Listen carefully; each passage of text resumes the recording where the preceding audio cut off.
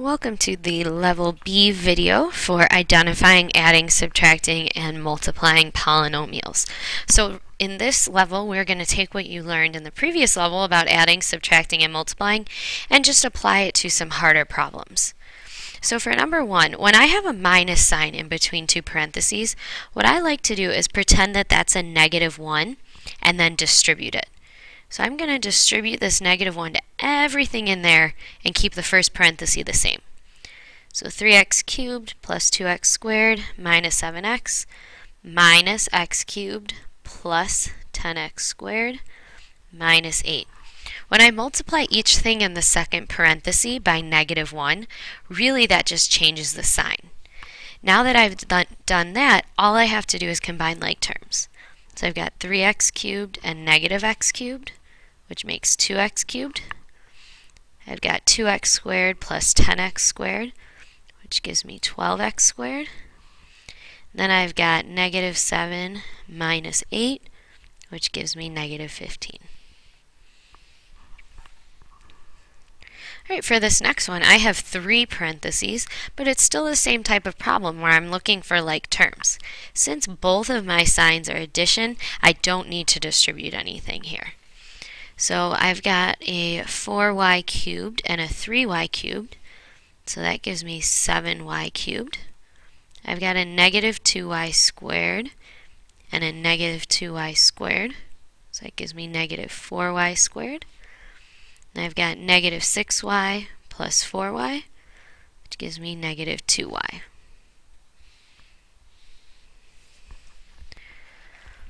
Alright, for this next one, we have a binomial, a parentheses where there's 2 terms, and it's squared. Whenever you square something, remember that means you're multiplying it by itself. So this is the same thing as having 4x minus 3 times 4x minus 3. Now that I've rewritten it, I can multiply. So 4x times 4x, 16x squared. 4x times -3 is -12x. -3 times 4x is -12x. And -3 times -3 is 9. So I've got some like terms here in the middle, so I'm going to keep everything else the same and add those together.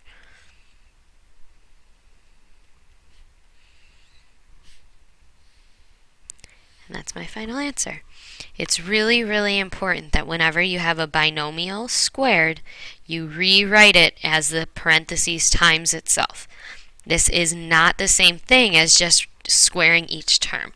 You'll miss this middle part down here.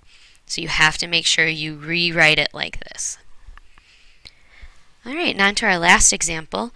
We have a parenthesis with 3 terms, so a trinomial, times a parenthesis with 2 terms, which is a binomial. Whenever I've got more than 2 terms in one of my parentheses, I like to create a box to help me with my multiplication. So I'm going to draw a box that has 3 across and 2 down, because I've got 3 terms here and 2 terms here. So for my 3 terms, I'm going to split them up across the top. So x squared, 2x, and 4. My 2 terms are going to get split across the side, x and -3. Now I'm just going to multiply my terms and write the answer in the box where they meet. So this box would have x squared times x, which is x to the 3rd. This box is 2x times x, so 2x squared. Over here I've got 4 times x, 4x. This box I've got -3 times x squared. Here I've got -3 times 2x.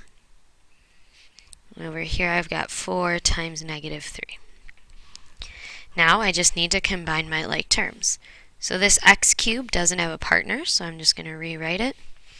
I've got 2x squared plus -3x squared, which is -x squared. 4x plus -6, which is -2x. And then the -12 doesn't have a partner. And there's my final answer. If you don't like this box method that I just used, you can absolutely just distribute kind of like how we did here, making sure that you get every single term multiplied with every term in the other parentheses. I like the box because I think it's a shortcut to make sure you do that, but either method would be okay to use.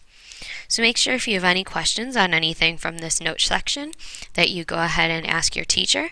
If not, then you should head over to a table and get to work on the ICP. Good luck!